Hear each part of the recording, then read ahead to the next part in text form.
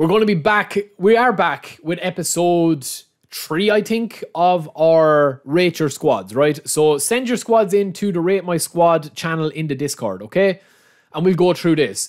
Now, lads, right, with a team like this, there's no real point in me reviewing this because these are all godly players. I mean, this is a Division 1 easy, on a conveyor belt, Division 1 squad.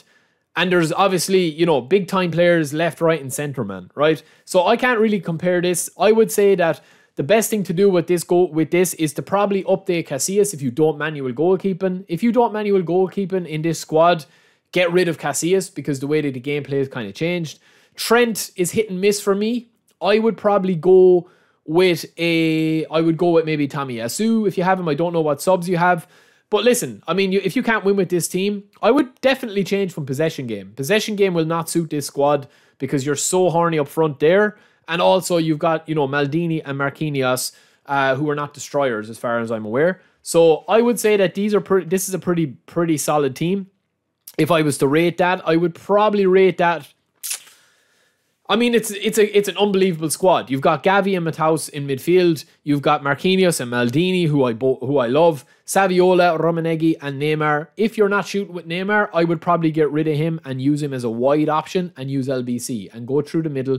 Bring Gavi in a little bit out central. Move Gavi in central and put this guy out left, like how I'm playing Diaby. So in my current squad that I have here, this is where I would go with that. I would put Neymar out left where Diaby is to be able to cut in. But that's only if you don't shoot with Neymar. If you shoot with Neymar, you can go with that route, okay? So next up, we have JBean45. So again, this is the traditional 3-5-2. You've got your 3 centre-backs, Akanji, Kim, and you've also got Timber, Barrios, Kimmich, Nkunku, Nuno Mendes, and Gnabry. Interesting that you're playing Nuno Mendes, obviously, one for the headers into Dennis Law with the crosses from Nuno Mendes. I would probably look to upgrade that with Alex Grimaldo if you have him, or else I would probably look to upgrade it with a more defensive option that can go into the middle a little bit as well with this squad, because Kimmich as an orchestrator is going to be a... Listen, I know people would probably say Kimmich is an absolute beast defensively and attacking, but I would definitely swap him out for a box-to-box with this formation as a 3-5-2. You will notice a difference. You might notice it every game, but you will notice it over the course of 10 games. I don't really rate Gnabry too highly either. I would probably look to upgrade that. But yeah, I would definitely either put in a box-to-box or else I would put in an upgrade on Gnabry there. But that's just my opinion. These are the subs, so yeah, I mean, pretty much the same. Let me see with this one, if I can make sense of this. So we're playing a 3-5-2 again. Kind of like a little curve in midfield. Oyarzabal and James, nice, very unique, very different, playing possession. I mean, depends what you want to play and win, because if you want to win, you're not going to be playing possession. I'm sure that you still can, but if you want to go and make a launch on Division 1, you do have to kind of switch it up a bit. I would also swap Marquinhos and Nesta. I would have Nesta for his pace out wide with Araujo.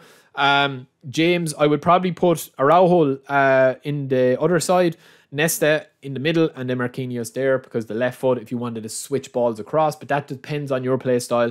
Messi, Ronaldo up front, 2 goats. Bellingham, Real Madrid pack is pretty decent. Declan Rice and Pedri. It's a solid team. It's a solid team, man. It's a solid team.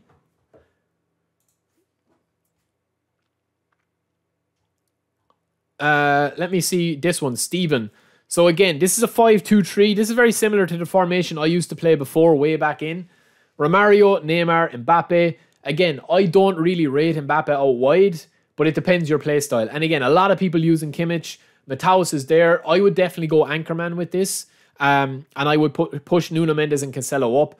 I think the only reason you need to play, if you're playing 5 at the back currently with the gameplay, you must be leaking a lot of goals because it doesn't offer you anything less if you're playing a 3-5-2. If you're playing a 3-5-2 and you're average to good at defending because the game is so easy to defend, just play an anchorman with deep line. Like, look, if I go over to my squad here, every game that I'm going to play in, if I'm playing a 3 at the back here, right, if I move Grimaldo up here and Kondogbia comes back here and I have a 3-man defensive option because Kondogbia can play with a left centre-back, I'm going to use the tactics. I'm just going to go individual instructions and I'm going to go defensive on my DMF here if you're playing 3 at the back. And I'm also going to go deep line on my DMF, right? So that means that Kondogbia is going to be sitting back as part of a back three, but he's like a fourth man CB when you don't have the ball. So instead of playing that, now unless you're dominating games and you just hold the point, you don't really need to do it. You don't really need to do it. Three at the back, if you're a fairly good player, unless you're getting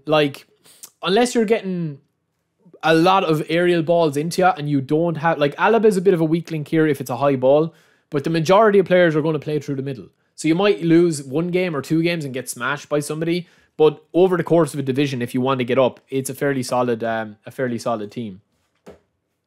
Next up, we've got Scrim. Again, I mean, this is a godly team. There's no real review needed on this one. I mean, Saviola, Rivaldo, Eto'o up front, Mataus, Vieira, Rijkaard, Maldini, Marquinhos, Timber, Berta Carlos. I mean, is this for a review or is it just showing off how good your squad is? Because this is a 6 squad. Big time Marquinhos. Timber, probably one of the best players in the game. Maldini, who I love. Carlos, who I love. Really solid in the midfield. Saviola and Eto'o, speed merchants up front. I mean, there's nothing I can't really advise anything to do like this, man. There's nothing really I can advise on it. And last one that we will do today is Starp, who has Diaby left wing. I would have loved that Diaby as well, actually. He looks like a monster. I do like the Diaby I have. Reinildo. Van Dijk, I would definitely get rid of Van Dijk, man. If you're a Liverpool fan, fair enough, but I would definitely upgrade Van Dijk, and I would probably upgrade Thiago as well. I like Mbappe when he's central, but he wouldn't be my favourite. Kessie in midfield is good. Skriniar is good. I would probably put Reinildo in where Van Dijk is, and I would probably put a better left midfielder, because you've got serious advantage there by having Kessie on that side. I would shore up the right side of midfield.